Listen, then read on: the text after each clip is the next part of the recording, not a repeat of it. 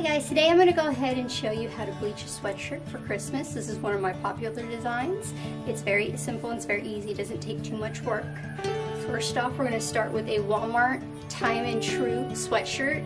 These particular ones are $7.88. They're usually on a shelf in boxes along with sweatpants that match them. So it'll just kind of help you guys find where they are.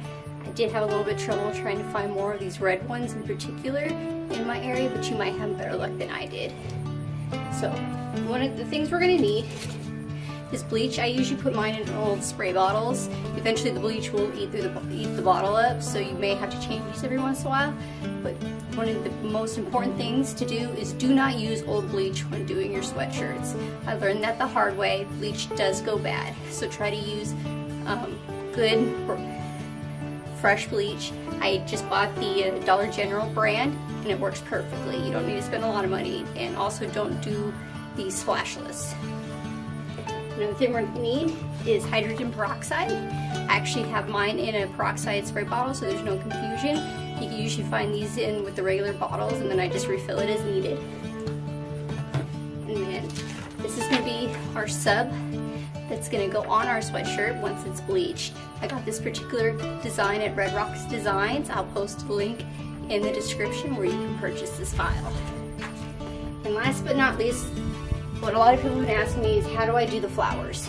I actually use these rubber vinyl placemats.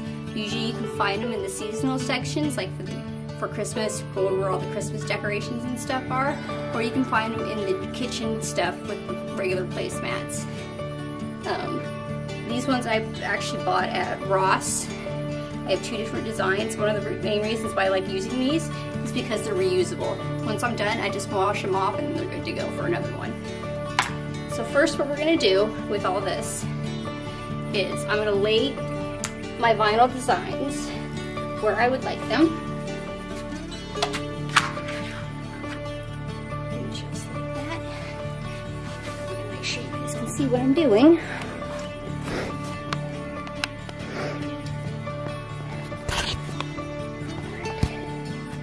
So, now that we got our vinyl placemats where we like them, we're going to go ahead and take our spray bottle and we're just going to lightly mist the design.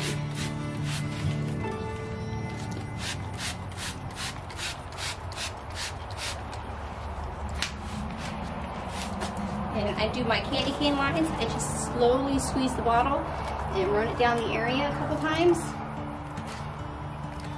Give you a nice candy cane stripe.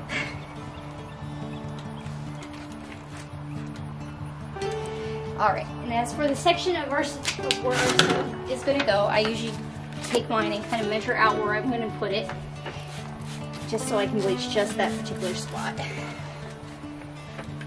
And then all you got to do now is play the waiting game and let it sit while it bleaches.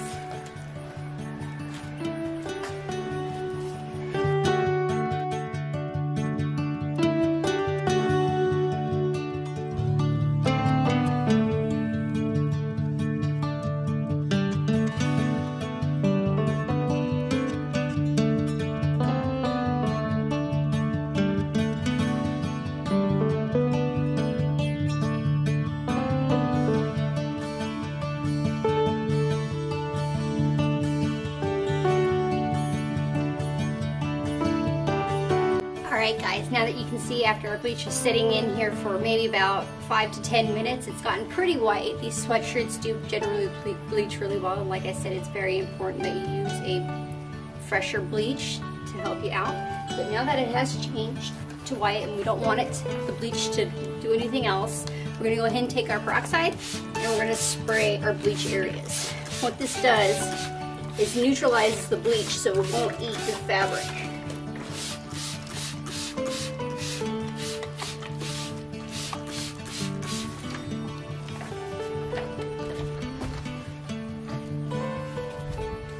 And now that we have our bleach sprayed and neutralized, what we're going to do is we're actually going to toss this in the washer and run it on a cold cycle to help rinse out any extra bleach, and then we're going to go ahead and dry it before we sub.